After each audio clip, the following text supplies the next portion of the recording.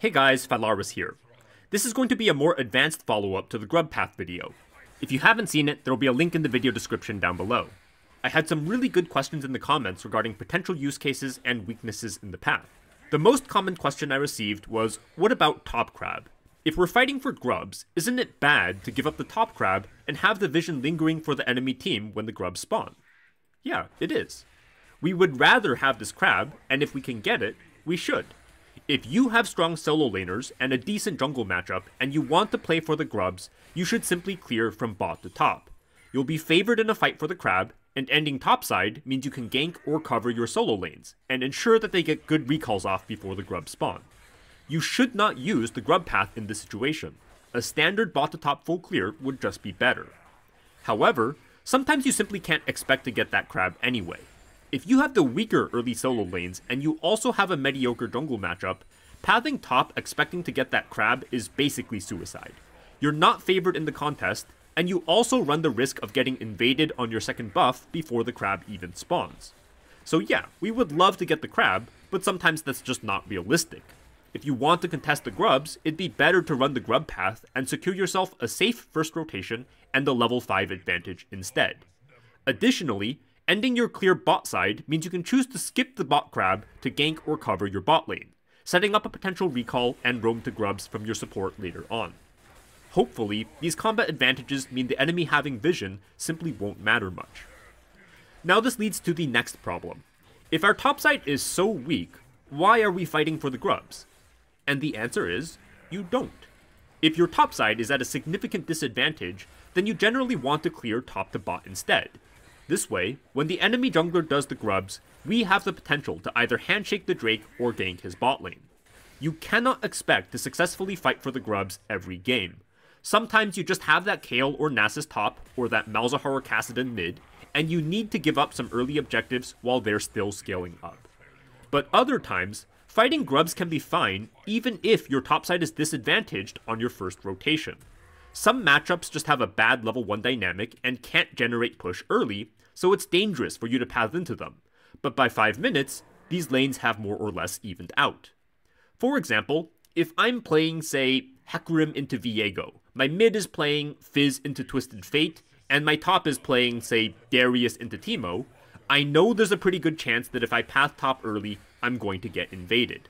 Neither of my solo lanes are expected to generate early push, and Viego is a jungler that's happy to look for early invades onto Hecarim. However, by 5 minutes, if I'm coming in level 5 to Viego's level 4 on Grub spawn, I think this 3v3 is very playable.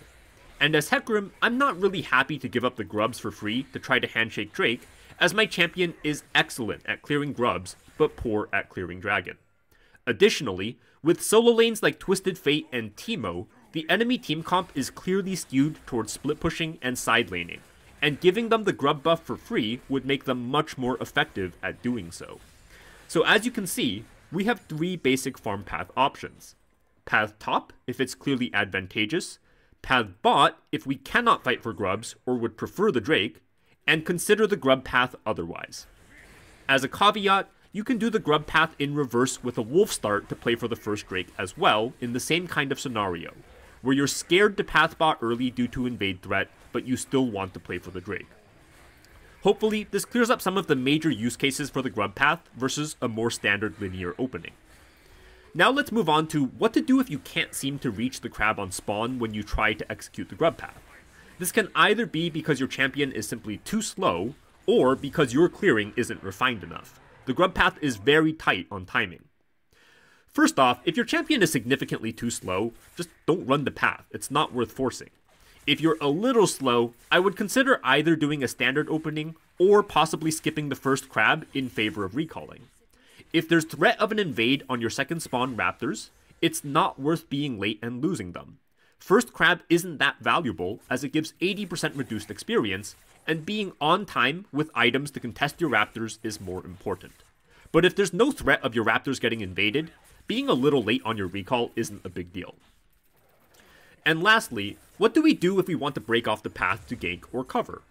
Even though the grub path is very inflexible, as a jungler you should never be closed off to adapting to the situation.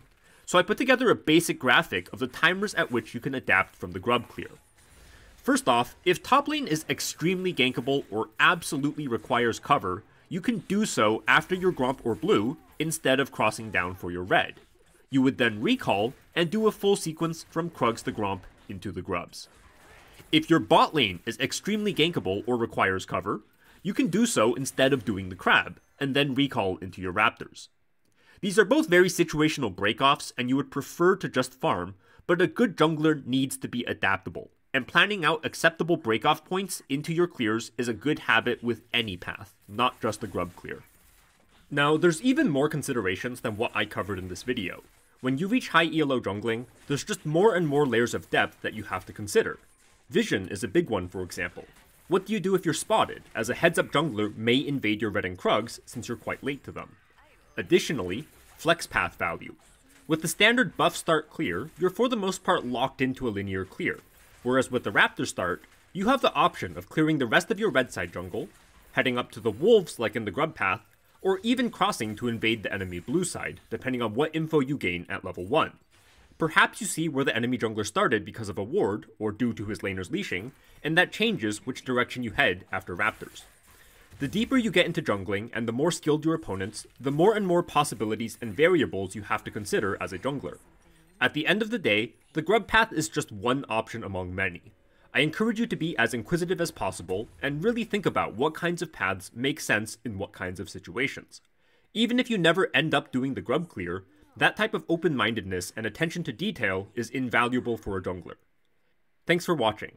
If you enjoyed the video, feel free to like, comment, and subscribe, and have a great day.